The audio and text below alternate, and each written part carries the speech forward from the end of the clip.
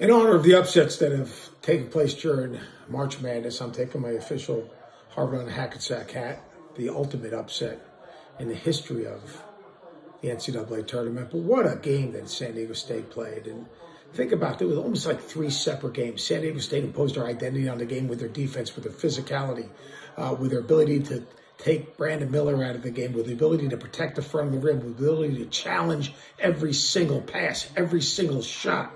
But they come out of the halftime, all of a sudden, Alabama kind of got a little bit of flow. They got a little bit of a rhythm. All of a sudden, they're starting to make shots and make plays. And then Coach Dutch gets a technical foul. From that point on, 32-16.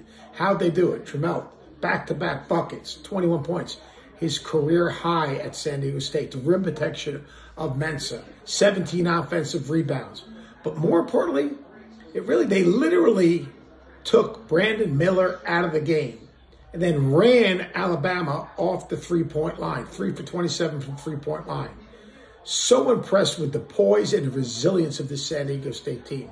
So impressed with their toughness. I used to have a saying, the hardest playing, toughest team finds a way to win.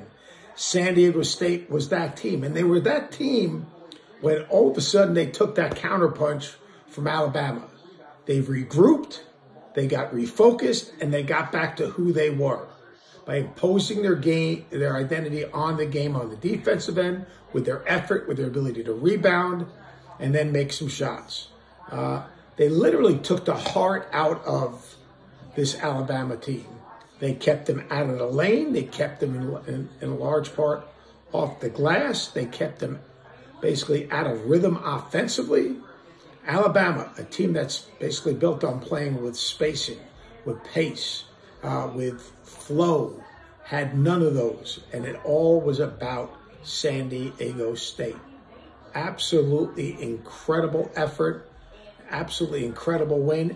And I'll tell you one thing, these dudes aren't done.